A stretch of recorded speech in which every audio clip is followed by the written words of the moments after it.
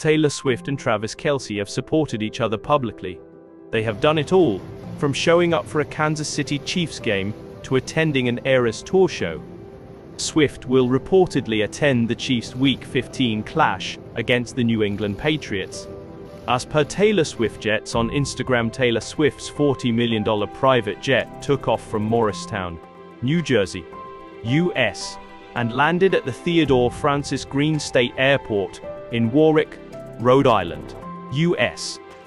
Fans discussed the iconic singer's travel plans in the comments section, wondering why she isn't landing directly in Massachusetts. A few Swifties deduced that Swift could be visiting her Rhode Island house. Fans will be happy to see her cheering on Kelce from the stands again.